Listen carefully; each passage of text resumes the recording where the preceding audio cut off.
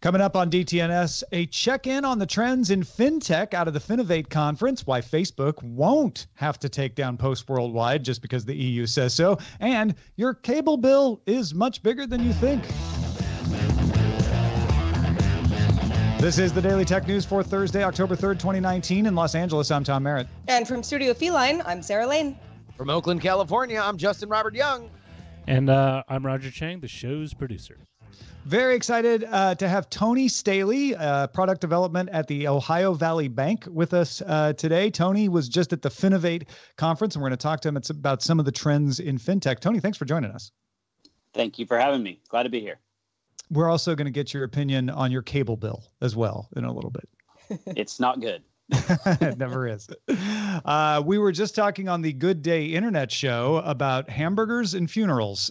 So if either or both of those sound interesting, you can get that show by becoming a patron at patreon.com/DTNS. Let's start with a few tech things you should know.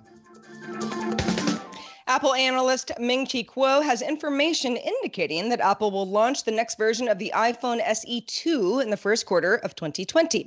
The phone will reportedly be more affordable and feature new internals like an A13 processor, 3 gigabytes of RAM. Kuo says the new iPhone SE's hardware specification will look much like the iPhone 8 and predicts that Apple will sell 30 to 40 million units across the year. The developers of the HK Map Live app tweeted that Apple has pulled the app from their app store. HK Map Live pulled reports from Telegram where police were located and where tear gas was being used in Hong Kong. Apple told app creators that it, quote, facilitates, enables, and encourages an activity that is not legal, unquote. The app remains available in the Google Play Store. It's unknown if Apple made this decision internally or if it received any pressure from the Chinese government. Intel and Brown University have begun work on a DARPA-backed project called Intelligent Spine Interface. Over the next couple of years, scientists will capture motor and sensory signals from the spinal cord, and electrodes will be placed at both ends of a spinal injury to create a bypass of the brake. Neural networks will then try to learn how to pass the motor commands through the bypass to restore movement. The system will use external hardware with the intent of eventually developing an implanted system. Now, they don't know if this is going to work or not, but even if the project is not successful, it is expected to discover new information about how spinal cords work, which could be immensely valuable. France plans to use facial recognition and registration for ALSM, which is France's digital ID system that launches in November. The system requires users to take a selfie in an Android app, which is then compared to a passport photo. France says it won't match facial scans with citizens' identity databases. And according to the Interior Ministry, facial recognition data would be deleted after enrollment. Once enrolled, citizens can use the digital ID to secure access to things like taxes, banks, Social Security, and utility bills. France's data regulator, CNIL, says that the system violates GDPR, though, and rules of consent, and privacy groups have filed lawsuits with the French Administrative Court. All right, let's talk a little bit more about another EU activity that's got a little controversy. Austrian politician Eva Glafschnig-Pieschek got Facebook to remove comments harmful to her reputation, but she wanted Facebook to remove all copies of the comments as well. Facebook said she had to tell them where the copies were, and then they would remove them. So Eva took them to court. The European Court of Justice has now ruled that judges may order Facebook and other platforms to remove identical copies of posts, as well as equivalent versions where the message is essentially unchanged, without requiring separate notices for each one. The court also confirmed that the platform is not liable for the posts, so safe harbor still exists in the EU. But here's the sentence from the judge's decision that got everybody's attention, and I'll quote it. In addition, EU law does not preclude such an injunction from producing effects worldwide within the framework of the relevant international law. So every headline is now, EU court requires Facebook to take down posts worldwide. And there's a lot of objections from Facebook saying, well, the EU shouldn't legislate outside its borders. I think that's a misinterpretation or a too wide interpretation of this, because what this decision seems to be saying is if there's a treaty or if there's international law that the EU and other countries have agreed to, then any country who has agreed to that, and if it then applies, you would be able to take this down, but only if that country has already agreed to abide by the same law, if that makes sense. So we're still able to slander European politicians here in America. Well, not under U.S. law. So you don't want to slander. Slander has a very specific legal definition, Justice. Well, indeed. Well, and of course, slander would have to be in or video, libel, audio, right? Because libel is written. But so you are saying that this is not quite the Orwellian shakedown that it is being portrayed as. No, I actually feel like this decision is fairly reasonable. The judges said, look, Facebook's saying you have to tell us where every instance of this is for us to take it down. And the judges say it's a lot easier once you know what the post is. And once a court of law has determined it's illegal, it's a lot easier for you to find copies of it. So you need to do that. And I think that's reasonable. And the court also said, and by the way, if other countries' laws are in harmony with the EU here, then yeah, Facebook, you should probably take it down. That's kind of like an extradition treaty, right? Like if the laws are in harmony, then yeah, you're going to have to follow it in those other countries if the plaintiff wants to. What's not said is if the laws aren't in harmony, then no, you won't need to. And I think that will probably apply as well. I do. Well, in a situation like Facebook, okay, you've got your Twitter retweets. There are certain tools in place that didn't used to exist that now make it easier to share things like this. But you can do it manually in a lot of different ways as well. So how does a platform deal with something like that? If someone actually is like, you got a lot of copies of this slanderous content and they all got to come down. What does a company like Facebook do in that situation? I mean, they run a Control F, right, basically, and just be like, take it all down. It feels a lot easier for them to do that than to say, sorry, plaintiff, you have to find every single retweet. And if they're in private groups on Facebook, well, we can't do anything about that. So I don't know. It seems like it would not be difficult to find copies of this in the database and remove them. Here's something that's easy to find. Work. At least that's what Uber wants you to think now that they have launched Uber Work, an app to match shift workers with employers in multiple professions like cleaners, bar staff, and warehouse workers. The app will provide information on pay, location, and working conditions and let workers track working hours and breaks. Uber Works partners with staffing agencies, providing the technological front end for matching while the agencies, quote, employ, pay, and handle worker benefits, end quote. The service is currently limited to Chicago at launch with plans to expand to other cities soon. Similar apps like Winolo, WorkPop, and ShiftGig do already exist in this space. Yeah, and people who work at those three apps are not happy, I'm sure, about Uber moving into their space, even if it is just in Chicago for now. This seems like a really smart idea for Uber to say, look, we have software that's really good at matching. Let's go into an existing industry that's already happening where we're not trying to disrupt things. We're just trying to make it easier for these companies to find their temp workers and the temp workers to find the company. And we're not trying to change laws or get around laws. That seems like a pretty safe and efficient way for Uber to go, no? It also seems like a good idea for Uber to not involve anybody driving a car. Aha. Something that has obviously been tremendously discussed with the new California legislation that will likely be signed by the governor. But also the fact that Uber has an IPO or just IPO'd recently, their stock has fluctuated as the market has kind of taken a second look at some of these companies. And now they want to be big and loud, not only on the legal side, but also on the financial side to say, we're not just driving. We are a software company that has that had a big hit with matching drivers with riders. But that is not the only thing that we do. No matter how much you hear about the only way we'll be profitable is if we have self-driving cars. And that's obviously not going to happen within the next few years. You know, when I first heard about this, I was like, what is it we're doing? I mean, wow, we're on all sorts of tangents right now. Winolo is a company I'm actually familiar with. I have a friend who for the last several years has just kind of done a variety of odd jobs. When I say odd jobs, sometimes they last more than a day. Sometimes, it's like sort of a month or two or that sort of thing. But it is skilled work that he specifically was the right person for.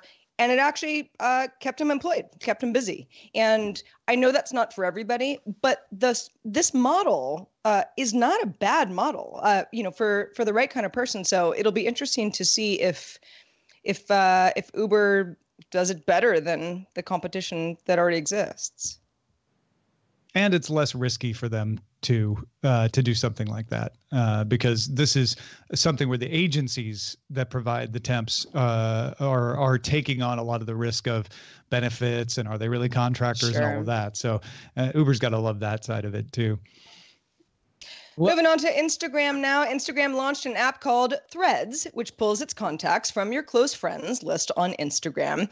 And then the app opens to the camera with shortcuts to make it fast to send people photos and videos, they're close friends, that has drawings and text overlays, but no filters. But it also has a status feature that lets you set an emoji as an away message, for example, for your friends. You can also choose to make the status automatic based on your phone's location, accelerometer, and battery level, if you just really want to overshare everything with your close friends. Again, emojis include pre-made ones like a thumbs up for free, a strikeout for busy, I'm studying.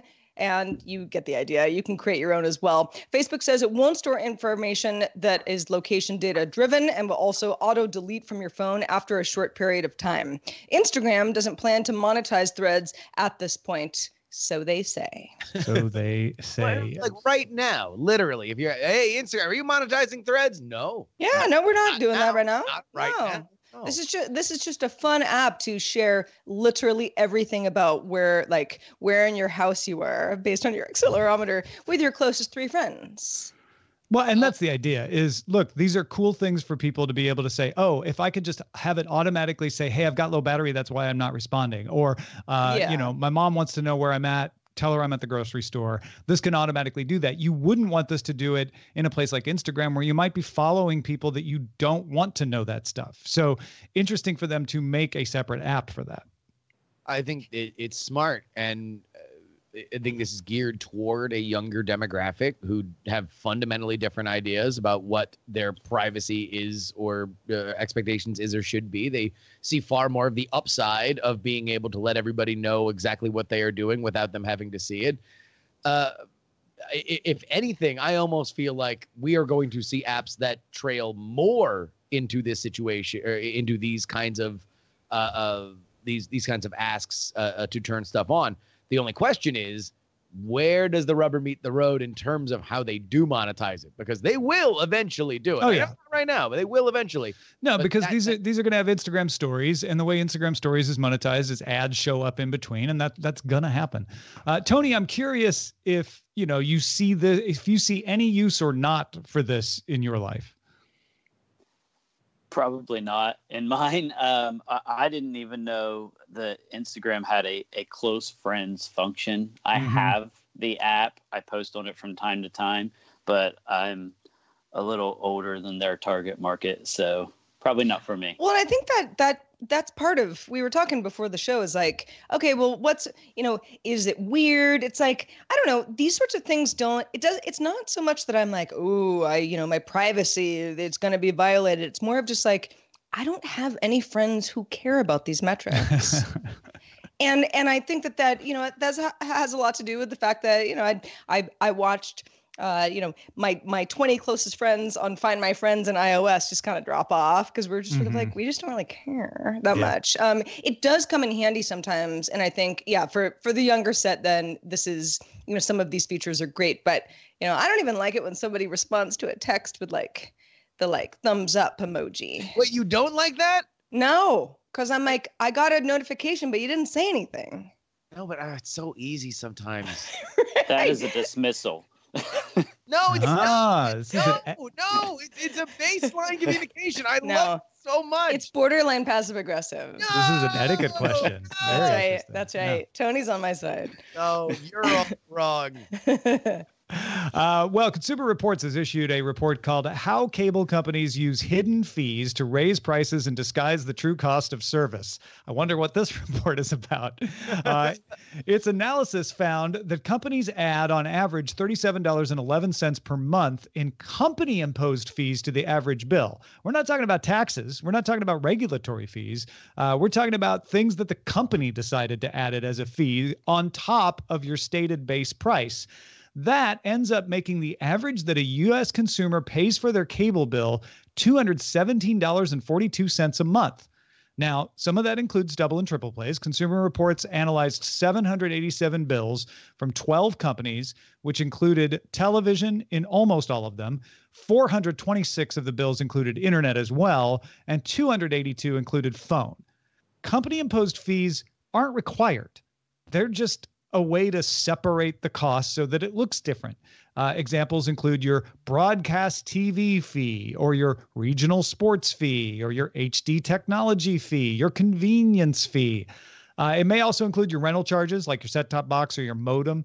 For instance, Frontier charges you a $10 router rental fee, whether you provide your own router or not. They still charge you the fee. Consumer Reports recommends cord cutting in their report, because they say over-the-top providers like PlayStation Vue, YouTube TV, Sling TV don't charge hidden fees. You know how much you're going to pay, and you pay that. However, they do note that if you do cut the cord for television, you're going to still need internet, and these cable companies are moving some of these fees into internet access bills as well. So you may not be able to escape them. I'm so glad that this article is here, because I feel that we are into an era where whiners on the internet want to question the revolution that we have undoubtedly gone through in terms of over-the-top services. There was a viral tweet that happened a few weeks ago adding up all the subscription services and noting that indeed, if you bought all these things, that it would come out to gasp over $100. Yes. And it should, because you get so much for that $110 compared to what you would get with cable. That would have been a $200 cable bill, and that's before you get to these fees. This is an industry that's been coddled and has been soaking us for so long that I'm glad it now at least has a viable challenger, and we can point out the fact that they are squeezing harder and harder to make sure that money falls out of us consumers. Well, and Tony, I know you were stating that this is particularly of interest to you because you don't have the kind of internet where you live that can handle streaming, right? Yeah, I can stream a little, but if someone is on Facebook on their phone in my house, Netflix is at a full stop. So I can't cut the cord. I would love to. I want to. We've had the conversation in our family, but we just can't do it because we want to be able to access stuff when we want to watch stuff, and we just can't always rely on that. And that's just because you don't have the providers other than wireless at this point, right? I have DSL, mm-hmm. and it's slow. Yeah, you probably max out at 1.5 megabits per second, max, right?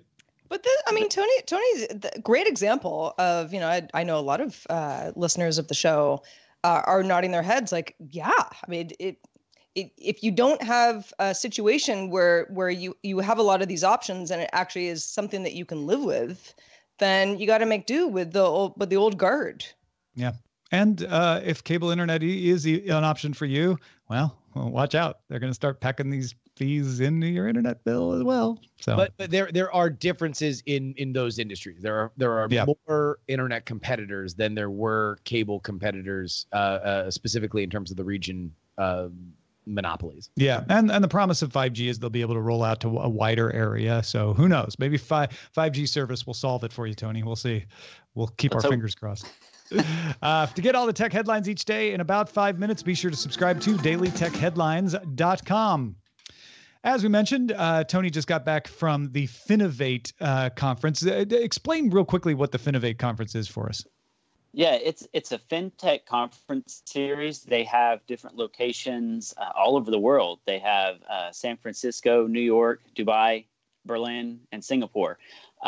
So it's a little different from what you might expect. It's different from, say, a Money 2020 conference in that it's really short, quick hit demos. A lot of startups, some more established companies come, but they have 7 minutes to demo. And if they go over that 7 minutes, a gong goes off and they just short of get yanked off the stage. Their mics do get cut. They get shamed off the stage. Yeah. So it's a good place, in my opinion. Part of my job at my bank that I work for is to look for new stuff, new products and services.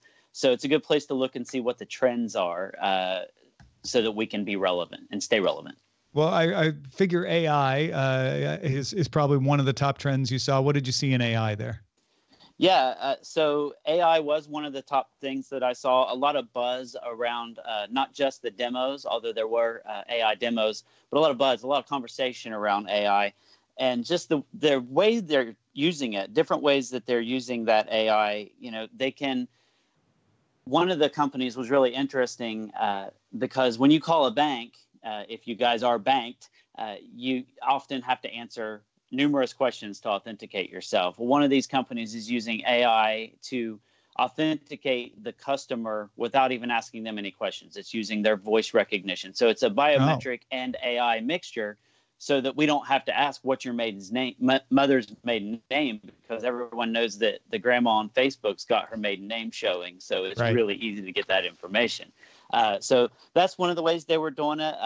Chatbots with AI in a very conversational tone was another method. And then, of course, where the banks are really interested is using AI to dictate or to determine what the next action of the consumer is going to be. So we can look at the data that we've had for years and we haven't been utilizing appropriately, especially on the community banking level.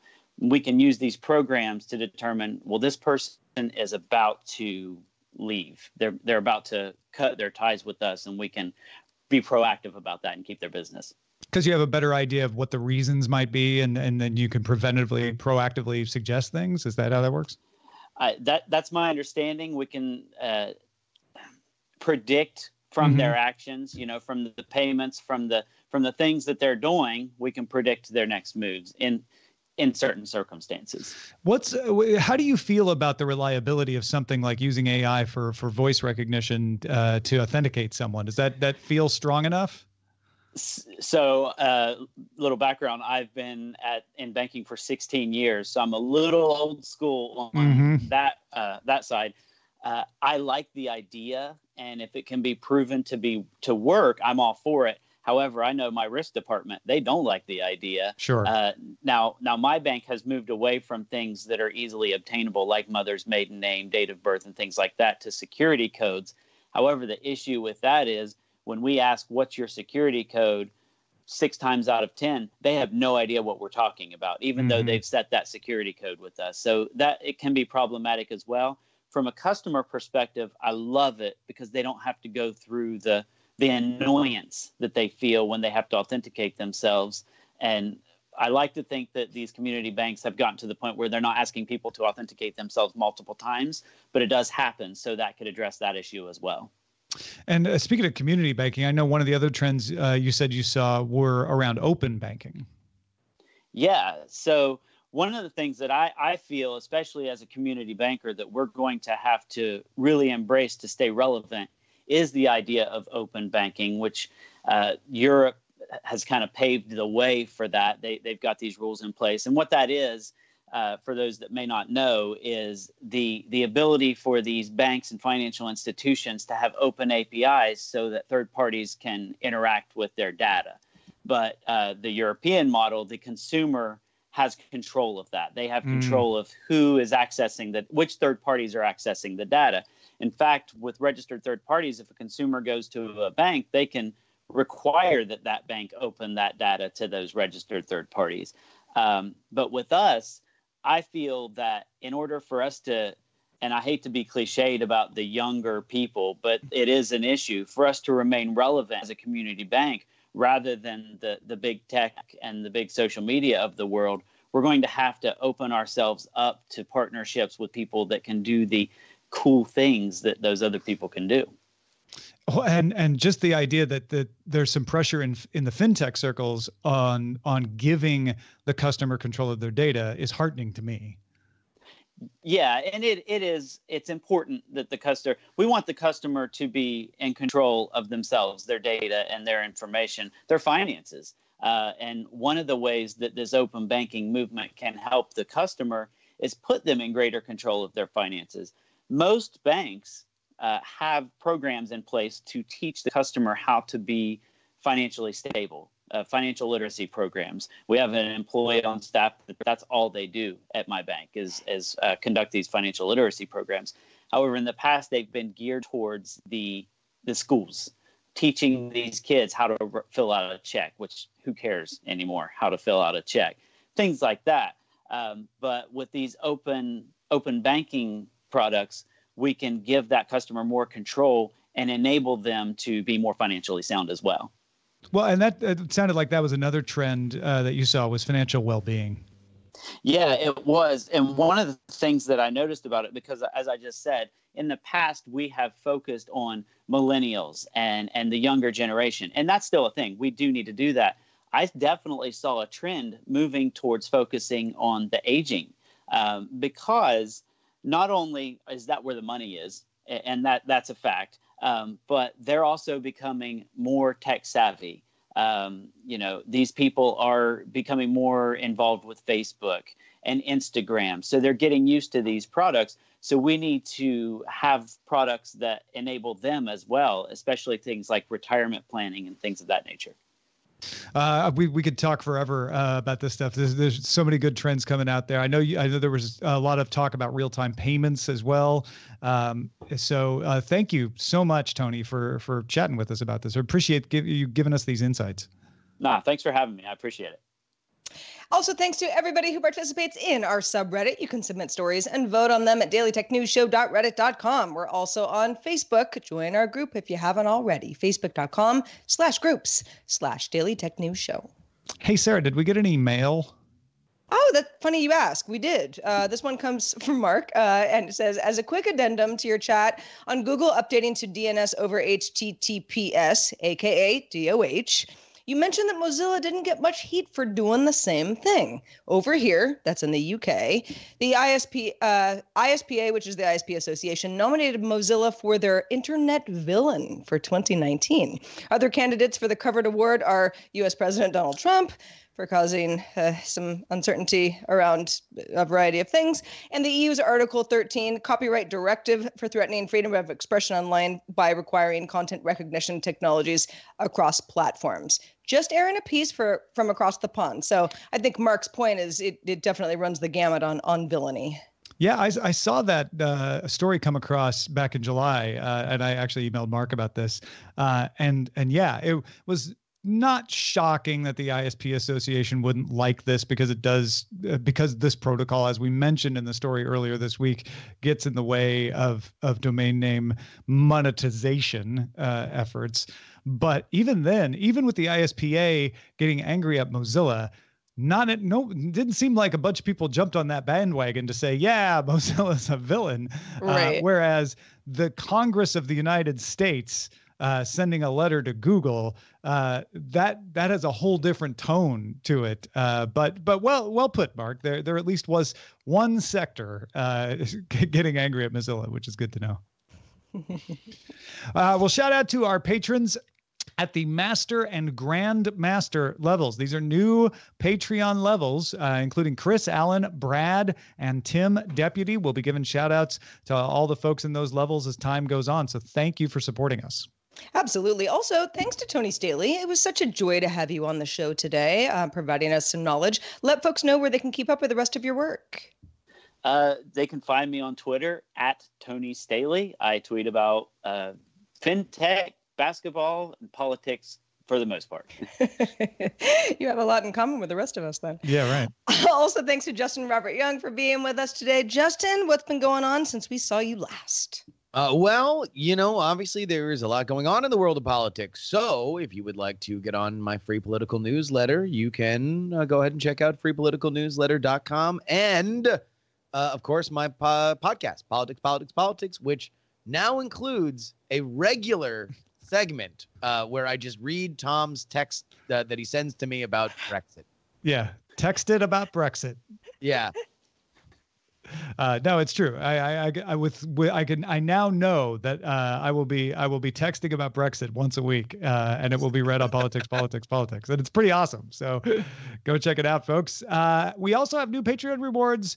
Become a member of DTNS and get a peek at our show rundown as we develop it, behind the scenes chats and more. And on November 1st, everybody who is at the $2 level or above will get a PDF copy of the official DTNS Good Day Internet Cookbook with recipes from the show hosts and even some listeners. So sign up now at patreon.com/DTNS. If you've got feedback for us, we'd love to hear it. Our email address is feedback@dailytechnewsshow.com. We're also live Monday through Friday, 4:30 p.m. Eastern. That's 2030 UTC, and you can find out more at dailytechnewsshow.com/live. Back tomorrow with Shannon Morse and Len Peralta illustrating the show. Talk to you then. This show is part of the Frog Pants Network. Get more at frogpants.com. Diamond Club hopes you have enjoyed this program.